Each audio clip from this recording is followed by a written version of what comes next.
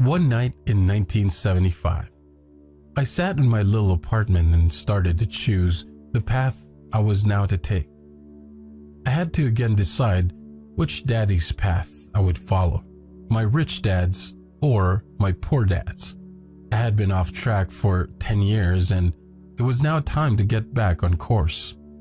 These are a few of the decisions I made and have continued to create through the years.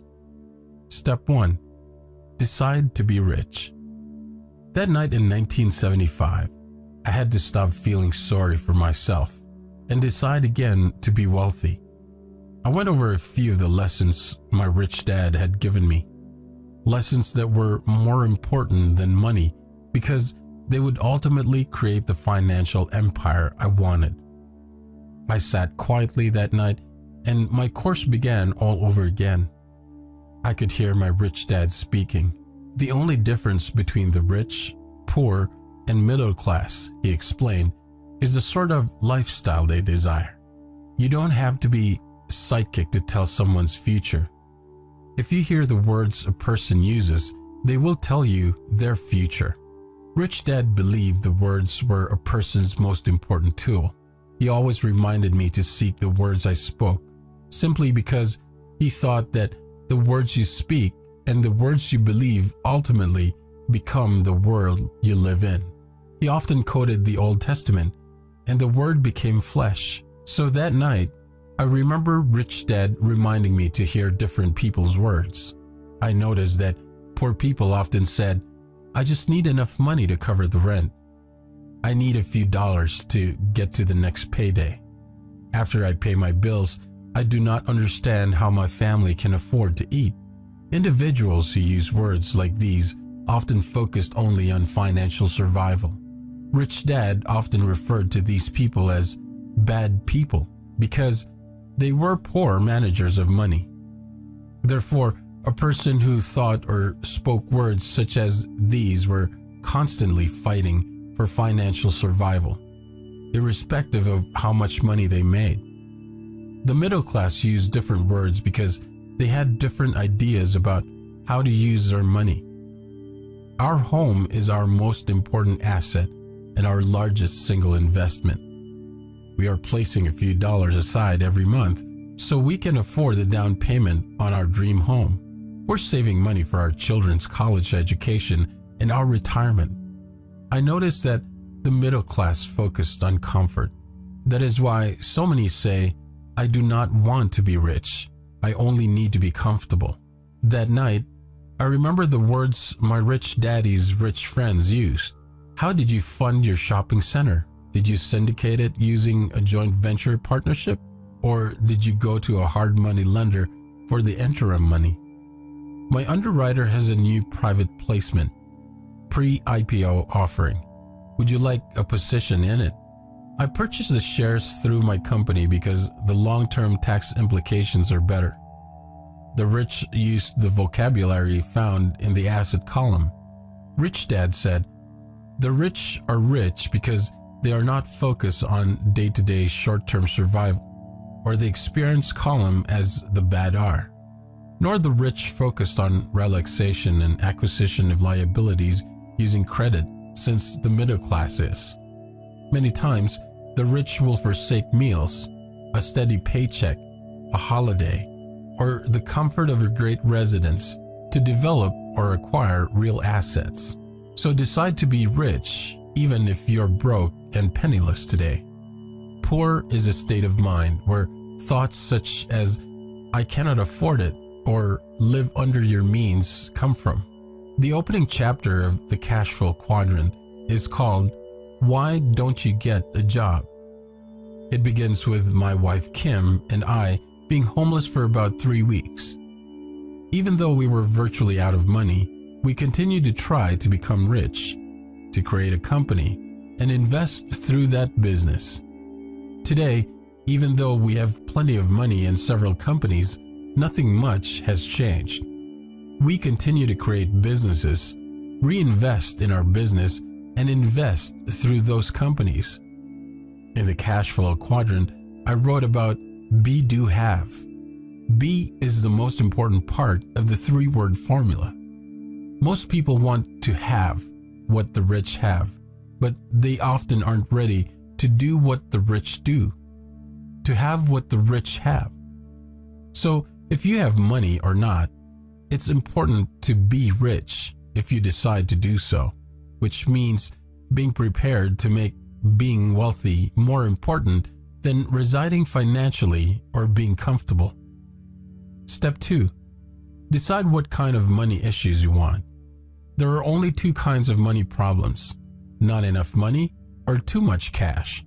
Unfortunately, the kind of money problem most people know is not enough money. Rich Dad stressed that his son Mike and I know not only how to make money but what to do with the money we made. Rich Dad said, most individuals know how to work for money, but they do not know how to have money and people work for them. He taught us how to plan on having too much cash. He said, if you would like to be rich, you must make sure your surplus money generates more excess money. You must know what to do with your excess money before it gets to you. Most people, when they get any excess money, spend it foolishly or just park it in the bank. So decide what kind of money problems you want. Step 3. Write your plan and follow it. After choosing between wealthy, poor, or middle class, and then choosing between a lot of money or too little cash, it is time to write your plan. If you have chosen to be rich, even though you are broke now, and have decided to have the problem of too much money, continue reading. If you do not plan to be rich or to have too much money, then you need not read any farther. Rich Dad's plan started with a few basic aims. Change the character of your income.